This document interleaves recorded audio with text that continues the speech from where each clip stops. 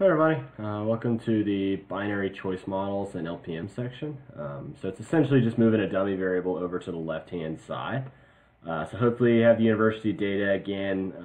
Rather than spend a bunch of time you all getting the data, I went ahead and got that. And so there are a couple different binary choice models. The only one we're going to be able to do in Excel with the data analysis ToolPak is called the linear probability model. And so kind of our objective is to predict the probability that an institution offers a master's degree using the total number of applicants, and we'll interpret the coefficients, actually just one coefficient. Right, but so usually it's whether, so I have in this column, I have, does the university offer a master's degree, yes or no, and then the applicant. So I'm fine here, it's now here. I'm like, well, I don't have that, right? This is non-numeric, right? The Excel's not going to do that, and so we need to essentially turn this into a dummy variable. So it needs to be, so for these linear probability models, we're going to say like, 1 if it's successful, so in this case if the school offers a master's degree, and 0 otherwise. So I'm going to insert a column here, and you can do it kind of however you want. We'll just title this master's dummy variable. And again, it's just a simple if command, so we'll do equals if, and we'll open parentheses. So if this equals, and then it's a word, so again we're going to have to use quotes. And then we're going to comma, so if that's true, give it a 1. If it's not true, give it a 0. Right, close the parentheses, hit enter. All right, double click it down, and just to make sure anywhere it says no, a 0, okay, we're perfect. And now we can run the regression, except, so our y variable is now a dummy variable, which is going to change how we interpret the coefficients a little bit, but we'll talk about that here in just a second. But how to run it is actually very, very similar to what we've done in the past. So we'll just do data analysis. We'll select regression, we'll do okay.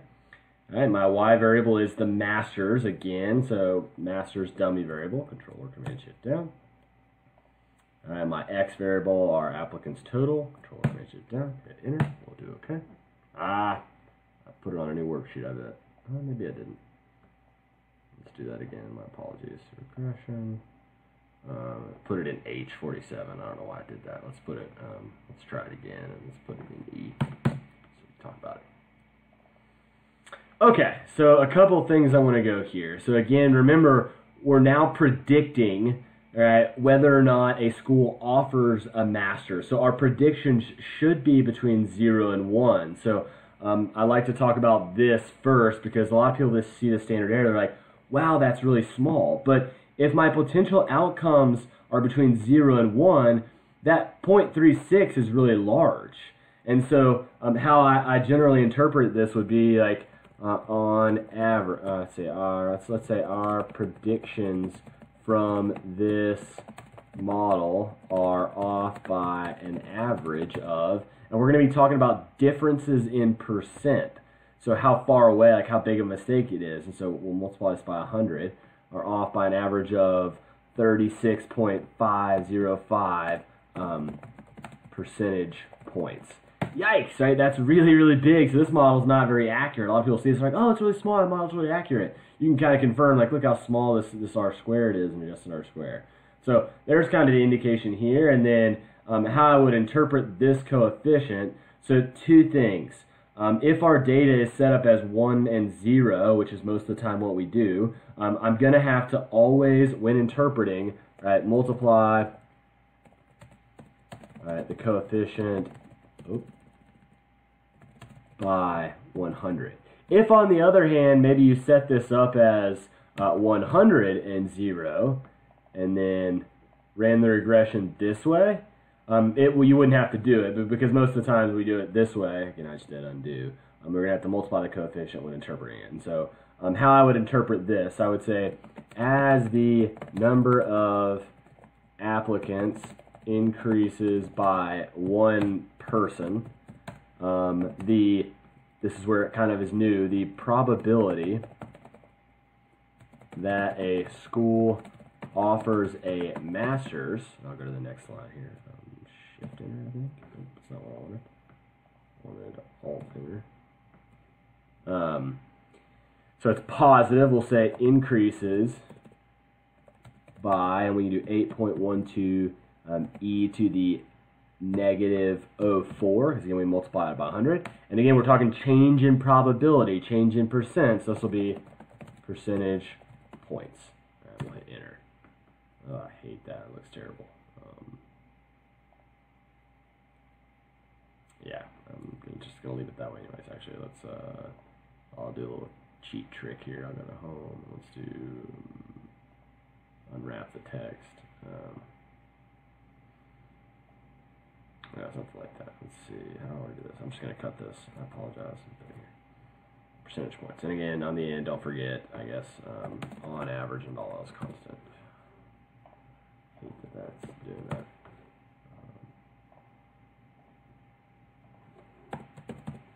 Keep messing it up. I'm sorry.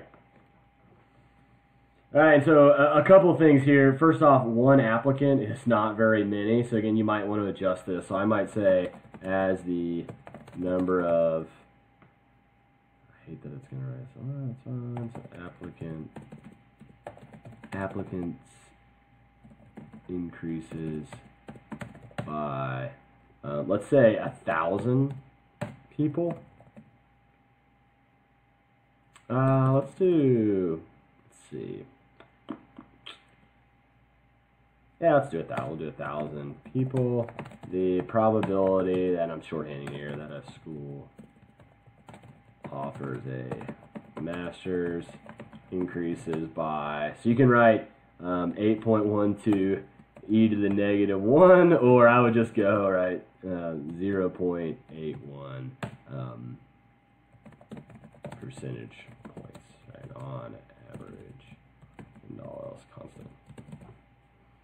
Why are we doing? I hate that it's doing that.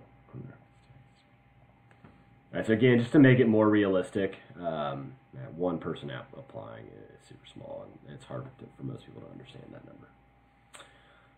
The big weakness, and the last thing I'll talk about is this. So first off, if you do plug things into this model, it'll be the percent chance that you get. So let's say I'll make a prediction with 10,000 observations, so 10,000 applicants. So if I want to make a prediction, I would do this. So the intercept plus the coefficient times 1,000. And again, you can do whatever number you want. And so this would be, so how I interpret this, right? This is a probability. So again, we have to multiply this by 100. So we'd say 79% chance of offering a master's for a school with 1,000 applicants. And then you want to talk about accuracy of the model again. We're probably missing a lot. I wouldn't trust this model that great, that well, but I wanted to show you.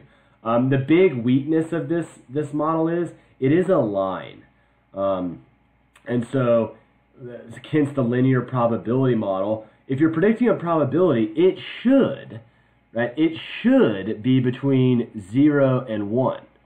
Right? The problem is this number is not bounded, right? Excel doesn't know that. It's a straight line. It goes off into infinity. And so what we could have is something like, so it looks like the intercept is 0.78.